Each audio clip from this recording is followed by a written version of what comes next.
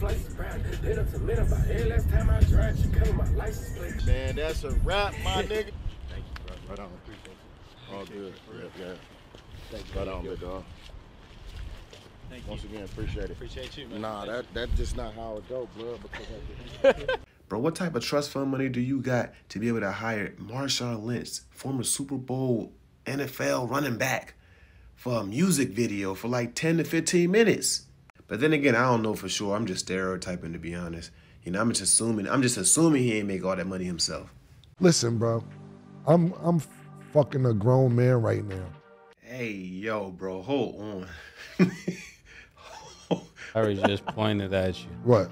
Because the way you said it, with no comment, no comma, no pause, no nothing, like that was. What did he say? That was crazy. What did he say? I missed it. My thing is this. What did he say? My thing is this. What did he say? No, the whole thing is this, right, Murder? It's Kim, fine. Can you let them talk? No, I don't know what they said. I don't know what I said neither, but I must have said something. The thing is, no, it was crazy. The thing about it is, all right, no problem. If you want to place that, get it. You said I saw it coming. It doesn't even work. You said that. No, Larry pointed at you. Larry at the top. Hey, yo, man, that's my biggest fear about going live. I've gone live plenty of times, but just saying something and you can't edit it out and it's taken out of context. Of course, I know he meant to say that he is a grown man, but it didn't come out that way. I honestly really wish he would have just told him what he said so that he can go and correct that, because, like, dang, man. People in the comments are going crazy with that video. You know, some people saying she look like Miley Cyrus. Others are saying that that's Hustle and Flow too. Hey, Dad. Did you watch my TikTok from earlier today? I don't. You know, maybe I've been busy all day. Go watch it. So you lying on me and saying that I ate the Oreos? I sure did. Why would you do that? Because I wanted to. At least I told you I lied on you. I'm an honest liar. If I lie on you, I'm going to tell you. I said, Karina, I'm getting ready to lie on you now. You was over there. If you didn't eat them, you should have ate them. Watch my most recent TikTok. This one. Which one? So you lying on me and saying that I ate the Oreos? I sure did. And saying that I ate the Oreos? Virginia, you lied. I don't want to hear his mouth about me. Your sugar going to be up and got it out of this and everything. You eating too much. Why are you telling on yourself? But I didn't. I know you didn't. Then Why are you eating whole things of Oreos? why are you lying? So why didn't you just say that? I don't feel like being bothered with him. I don't want to hear his mouth, so I just lied on you. At least I told you I lied on you. You know what? Get out of my cell I'm an phone. honest liar. If I lie on you, I'm going to tell you. I said, Karina, I'm getting ready to lie on you. Regina. But you told me after you lied. But you wasn't there for, I didn't know I was going to have to lie on you because I didn't think you was going to be looking for Oreos. So. What are you doing? You was over there. If you didn't eat them, you should have ate them. So you lying on me and saying that I ate You know what? Go back to your room. Go. Because I wanted to. Can we talk about how she lied on me? Hell no. Don't nobody care. What are you talking about, Karina? Johnny, She lied on me. First of all, the problem is she eats way too much sugar. No. That's not the problem. The problem is that she lied on me. Don't nobody care nothing about that. Yeah, I'm not that worried about it either. Nah, bro, you need to be worried about that. She done sat there and looked at you with them innocent eyes and everything. That's why I've read the comments. Somebody said she just looking at you with them innocent eyes with no response. Well, they didn't say with no response, but you know what I'm saying.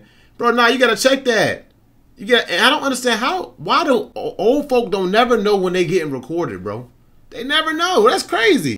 Don't get me wrong. What she's doing is amazing, but I think why everybody got their phones out and they're so impressed by what she's doing is because she's an attractive woman with a skill. Most pretty women don't know how to do nothing because they just rely on their looks to get them through life.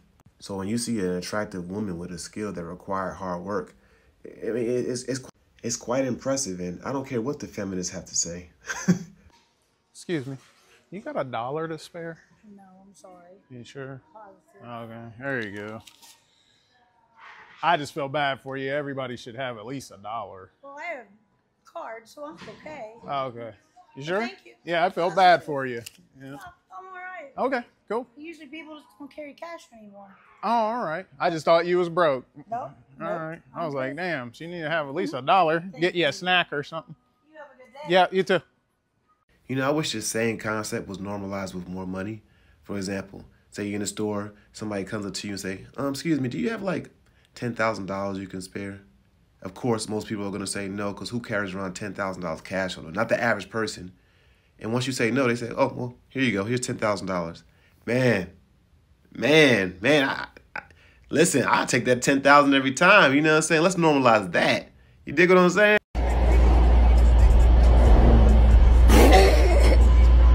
What are we doing? Why you guys want to sit closely like that? What's up? I wasn't following close. Yeah, man, you almost rear-ended me. All right, I got it on dash cam when you pressed your brakes, and then that's when I got close to you. All right, I'm not here to argue with you, but you almost rear-ended me. I didn't. Hey, they almost crashed. You need to go check on them. Like, I'm fine. That's fine. All right, like, what's up? I'm trying to figure out you would almost rear-ended me. I didn't almost rear-end You you. want to pull up your dash cam? I can pull it up. Okay. What's the speeding? What you guys speeding to?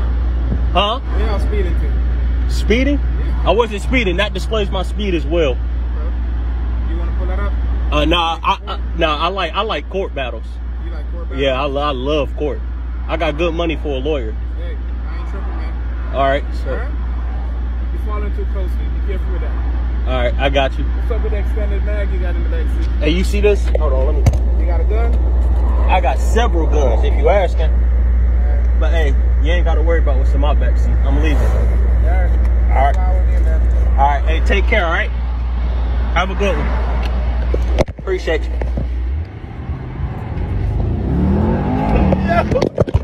I'm not saying it's like this for all officers, but once they hear court or litigation or lawyer, they get scared. They get scared every single time. And he had the dash cam. And he had the evidence to prove yet. Cops aren't above the law when you got proof and you got lawyers and all that type of thing. What is going on here?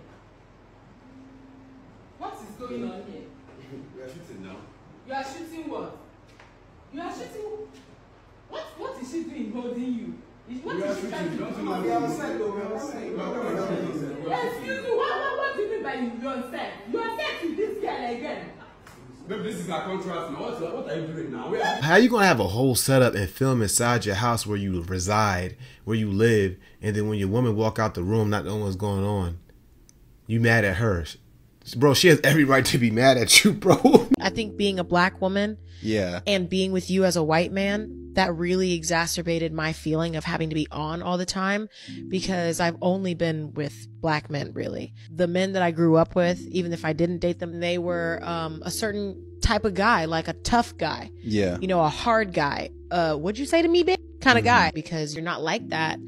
I felt like I had to adopt those hyper masculine traits, and that put me in a place where I felt like I had to be hard for myself, for my own protection, because you weren't hard to the world. And that wasn't something that computed to me. And I think that being with you made me feel like I had to be even more hard, because it's like, you're not going to notice when I walk into a place and I'm getting looks because I'm black, or you might not notice all the microaggressions. Over time, that's something I'm definitely aware of, and making sure that you feel comfortable in those situations. And if, you know, we need to leave, or if we need to get out of a situation because you're feeling uncomfortable, like, I'm totally open to that. Just being more aware in that sense.